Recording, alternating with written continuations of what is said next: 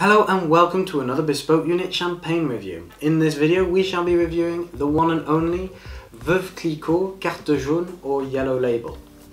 As with every champagne review, you will be using the Bespoke Unit champagne sheet or bucks. Here is a printed version which I've just printed out and started filling in with all the basic details.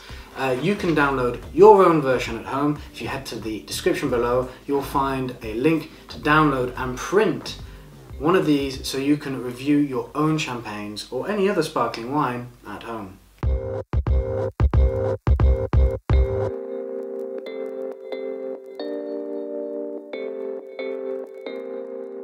Veuve-Clicquot is somewhat of a legend in champagne. For a start, it's instantly recognisable with its orange labels. It's a champagne which is on a level with Bollinger and Moët & Chandon. It's one of those giant premium brands that are still relatively affordable when you're looking at their non-vintage cuvées. Founded in 1772, it is now today part of the LVMH group and sells about 22 million bottles a year. It was founded by Barbe Nicole Clicquot, who married her husband, who was Clicquot, so she was Barbe Nicole Clicquot, at 27 years old. Now her husband passed away when she was 27, and so she kept the Clicquot name and added Ponsardin, and the champagne became Veuve-Clicquot, which means Widow Clicquot, or its full name Veuve-Clicquot Ponsardin, keeping her maiden name in there.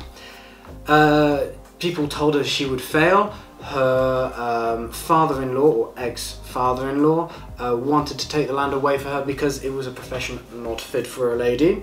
But she proved them wrong, and in 5 years she was producing 100,000 bottles a year. In fact, she was quite renowned in the champagne industry, and Napoleonic officers would come to her estate and they would drink champagne, and they'd entertain her by using a sword to knock off the cork from the bottle, which is now a practice known as sabering. She became so well known, so legendary at the time, that she became referred to as La Grande Dame de la Champagne, which means the Great Lady of Champagne. But La Champagne, in the feminine form, means the region, whereas Le Champagne is the drink. So make of that what you will, but she was the Great Lady of Champagne. So before this warms up, I deliberately cooled it a little extra so I could do this video without it warming up badly. Let's give it an open. If you've been to bespokeunit.com, you'll notice that we offer an extensive guide on how to properly open a bottle of champagne. This is something that you can try at home. It's quite simple. So we've taken off the foil, and we're going to do 6 semi-clockwise, semi-turns counterclockwise. We'll just loosen the cage, or the muselet as it's known. We'll then drape a cloth over it, and we will then not turn the cork, we'll turn the base, and we'll keep it at a 45-degree angle. Being at a 45-degree angle means that if you do it like this, the pressure going against gravity will come shooting up. But turning it at a slight angle means, well, you won't get it everywhere if you do this, but the pressure will be pushing against here and make it a lot easier to open. We want to resist against a pop. We don't want it to pop.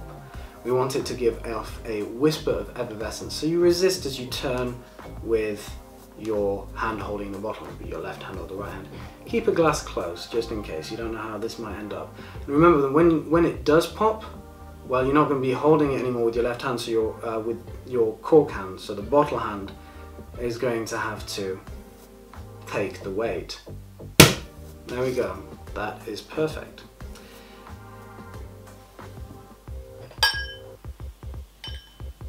And when you pour, a slight bit of etiquette is you don't want the bottle neck to touch the glass. The reason is that this bottle has probably been lying in a cellar somewhere which is full of dust, and you'll be getting dust into the glass, which is unpleasant.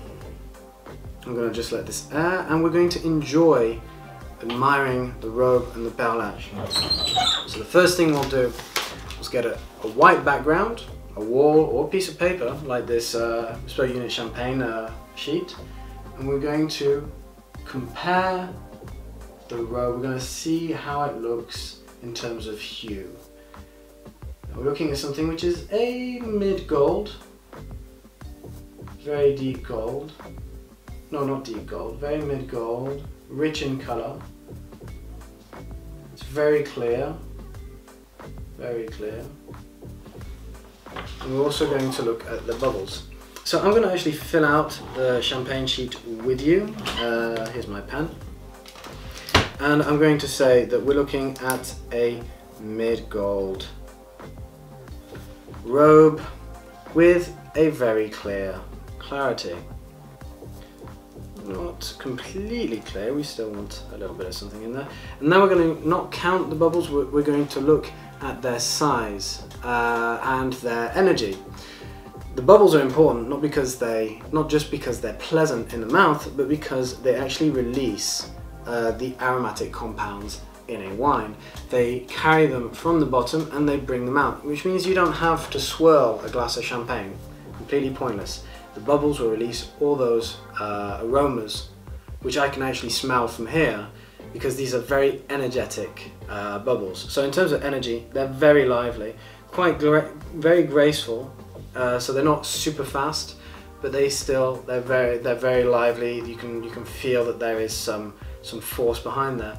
And in terms of size, they are small but not overly refined. When they start off tiny, but you know, they snowball towards the top. But here we have a couple of stems coming up, and they're very, very fine indeed. So now that we've had a look at this, the next step is to give it a sniff. So turning the glass at a slight angle, because smelling it like this, you're not going to get much. If you turn it at an angle and you put your nose in there, you're going to really get this bouquet of flavours.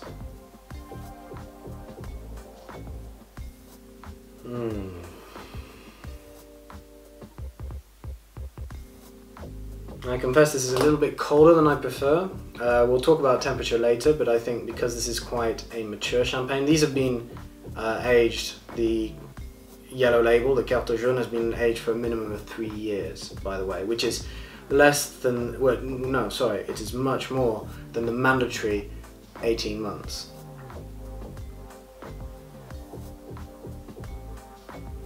So here I'm detecting Mirabelle plums, which are these little plums that you get in France, and peaches with dried fruit and spices in there. Now that was the second nose, a sort of persisted nose. It's quite intense, quite not overly complex. It's intricate, but it's not got complexity. We still around like 4 different notes I think I picked out. But it's lucid, and the dried fruits and a little bit of nuts in there, that is quite enjoyable. So we're here. In terms of diversity, well, we've got 4 wide notes. So the fruit and nut is actually quite enjoyable in the second note, and as of course are the Mirabelle plums and peaches. So the next step is naturally to give this a try. Cheers!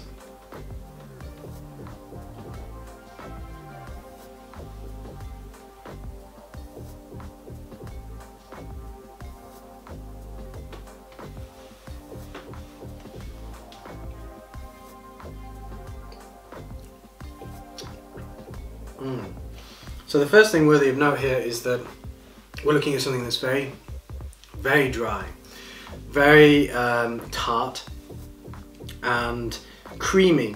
There's a the perlage is very subtle. You know, it looks quite powerful here on the outside, but when you have it on your tongue, it becomes very creamy, very moussey, which is very pleasant and actually lets those aromas burst in your mouth. In fact, I found that the palate was much stronger than I expected, after having tried the nose.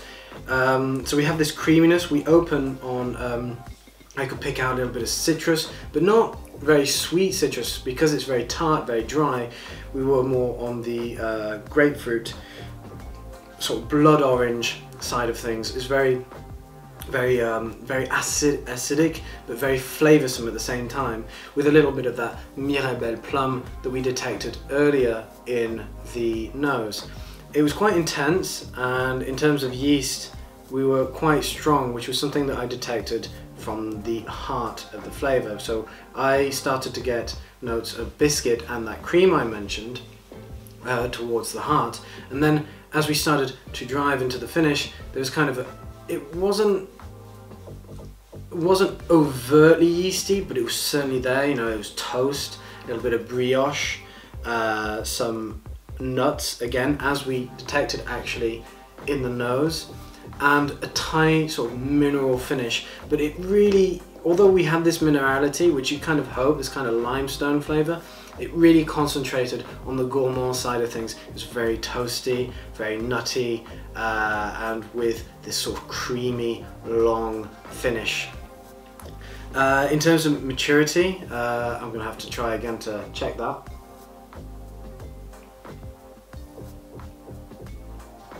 Certainly one of the more mature non-vintage wines. I know I mentioned that it's been matured for 3 years, and I'm not letting that affect my judgment. I do find it to be sort of a much more characterful and more interesting non-vintage entry cuvée. And in terms of length, flavour length, well, as I'm talking to you, I can still taste the cream and the nuts at the back of the palate. I'm going to be interested to see how long that endures, but I have a good feeling this might last a while. Let's quickly cover the overall experience. Firstly, let's look at the label. It's hard to criticise such a timeless and well-known label. The yellow label, although it's more orange, but the Carte Jaune is really quite something. It's elegant, yet it's simplistic. It still has notes of modernity in it, with its sans serif font here, and with Veuve-Clicquot Ponsardin's signature scrawling across the middle. It also shows very proudly that it has a royal warrant, which is still the case today, I believe. Now let's look at the cork and plaque. Now the plaque is excellent. I will take a photo of this to be much closer and easier to see for the written review, but the plaque is a portrait of the Great Dame herself. It's very nice. I mean, she doesn't look amused, but I'm sure after a couple of these we'd have a smile back on her face right away. In terms of the cork, well, the cork isn't taking its shape back. It's not stained at all, which means it hasn't experienced any heat spikes, although there are a couple of little lines down here, so maybe it did get a little bit of temperature at one point. In any case, I can't taste it, and although it's not getting its shape back, which to me suggests it is being corked for quite a while, so maybe that has positively affected the flavour depending on the storage conditions, although I always store mine in a temperature of around 10 to 15 degrees, very consistent in the dark. Finally, for the occasion, this is a champagne you could use anytime, anywhere. You could use it casually among friends. It would be a bit of a treat, but it worked absolutely fine at a barbecue, maybe a bit OTT, but if you want to treat yourself, go for it. This is something that you can enjoy almost anywhere. Restaurants would be quite pricey, but a nice meal would be fantastic, and then even all the way to a formal occasion, a gala, a wedding, or a diplomatic event. This is probably a perfect choice, if a little bit of a pricey one. That leads me to value for money. The value for money is good. I think it's a perfectly fair price for what it is. It's one of the most significant brands in France and in the world. Although I think, you know, that there are just as good champagnes for less, but it's when you pay for a champagne, you're also paying for the brand value. Don't forget it. There's some absolutely exquisite champagnes that we've reviewed, if you check on Bespoke Unit or on the other videos on this channel, that are much cheaper but aren't as well known. So it's really, champagne is much like designer brands. It's not like wine. It's very interesting the way the dynamic works. Anyway, in terms of pricing, I live in France and I got this for around 40 euros. When I was checking for the best prices and hunting around, the best price I could find was between $50 and $55 US. If you check the link below, you'll find what I managed to get from our trusted retailer, and at the best price I could possibly find. That was $55. If you do a conversion, $40 today, at the time of recording this video, is around, no, sorry, 40 euros today at the time of recording this video is around $48. So that makes a price difference of around $8, which is very good. In France, well, in France, champagne will always be cheaper than the US because it's a domestic product, but when it's exported, it normally you can expect to add about 50%, sometimes more, sometimes a little less to the price. However, this is only $7 more expensive in America than it is in France, which is actually almost unheard of. So if you want something as close to the sort of recommended price of origin, this is actually a really good choice. Before we reach our conclusion, let's talk about pairings. Now this is a very dry and very mature champagne, so it's something that would be, it has more character. It is creamier, it has much more to say than a typical non-vintage. So in terms of pairings, you can look at something, you can use this much more for the more characterful dishes. So in terms of starters, we could look at easily pairing this with antipasto. Caviar or fish eggs would be a great choice. Foie gras, duck liver pate, or goose liver technically. Not fruit, melon, things like this. This is too dry. It would just, you get this acidic, like sort of orange juice and toothpaste, a reaction in your mouth. It wouldn't be pleasant. Oysters, this is very good because oysters are very salty, very smooth, very creamy. This would be an excellent pairing. Pate in general, soup. Barbecue cured meat would be an excellent choice because it has this character. They pair quite well. Curry, fish, noodles, pasta, pastries. These will all go very well, as well as maybe lighter dishes such as sushi. Could probably be fine, but I don't think you'd be able to get the best from this with something so light and refreshing. Cheeses would go well as well. Maybe blue, maybe not, but definitely you go hard and soft cheeses. I would skip this for dessert. This wouldn't work for dessert. It's far too dry, far too tart, far too acidic. It would just be very unpleasant, like I said earlier, toothpaste and orange juice. But for aperitifs, it would be fantastic. Breadsticks, French fries, nuts, olives, popcorn, potato chips, salad and tapenade. With regards to tobacco, those who like a smoke while they drink, whether it be cigarettes or cigars, this would go well with cigarettes. Most alcohol does. I'm not recommending you smoke. Enjoy responsibly, but it would go quite well with the cigarette. But I'm going to try in the next video I'm going to record, which will release shortly after this one has been published. I'm going to try it with a cigar, and I think that this will go quite well with a light, mild or medium cigar, but nothing too full or too characterful because it doesn't have the same character as a vintage champagne.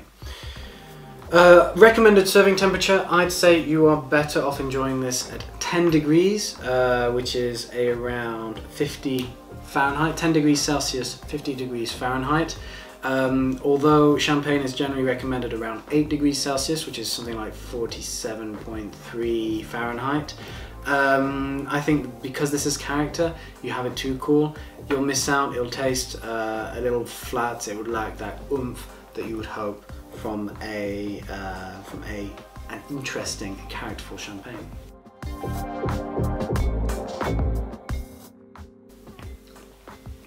So what is there to say about Veuve-Clicquot that hasn't already been said?